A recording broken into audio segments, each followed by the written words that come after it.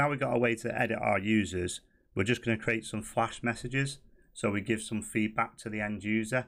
So at the moment they're just redirected and they don't really know whether it failed or whether it worked or not.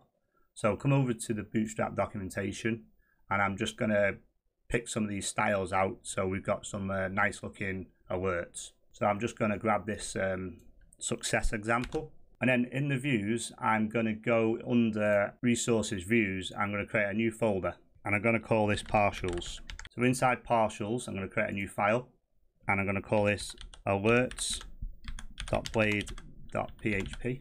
Now inside of this alerts file, so I'm just going to say if session success, and we can just do an end if. I'm going to pop in the alert success from the Bootstrap, and then for the text I'm just going to show the text of the success message. So I'm going to go session success. We just need the quotes around this as well, and then we can do that for the other messages as well. So we might have an error message. So let's get the styling for that one. Maybe you want the danger one or the warning one. Let's go with the warning. So that's just alert warning. So change that to warning. And then here in the session, we want to check whether a warning has been passed. And if it's been passed, let's put the warning out. So what we need to do now is we need to include this partial in all of our pages. So obviously the best place to do this would be under layouts, app.blade.php, and then just before we yield our content out, let's include our partial, and we want to bring in our alert. So that'll bring our alerts Blade view into every page, but remember it's checking if a session variable has been set, so it won't show until it has been. Let's give our page a refresh. You see we don't see anything. So let's implement some of them messages. So under user controller, we're doing a check first, aren't we, that we can't edit ourselves, and we're just redirecting back to the home page, so the user doesn't know why they're being redirected. So let's do a with, and we can do a warning, and we can set that warning to you are not allowed to edit yourself.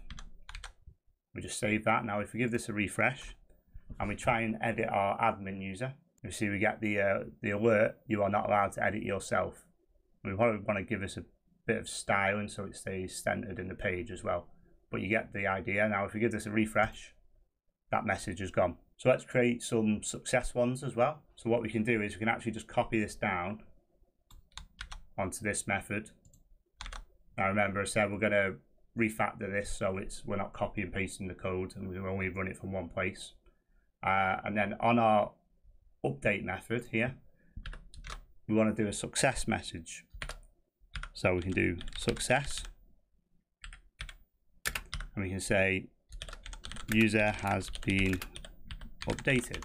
So we're passing down success instead of a warning, and we're passing down user has been updated. So let's try this out in the application. So we click edit and we untick user and we click update. The user has been updated. So this works by using the redirect method.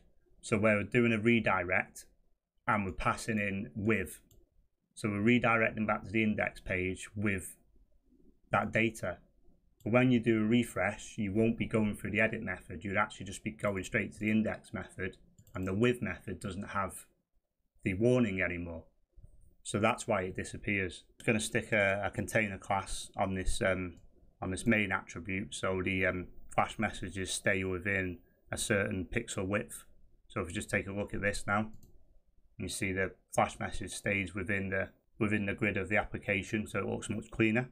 So now we've got a nice way to create flash messages, and of course if you want, you can add as many different styles in as you want. So in the next video we're going to look at implementing the delete method.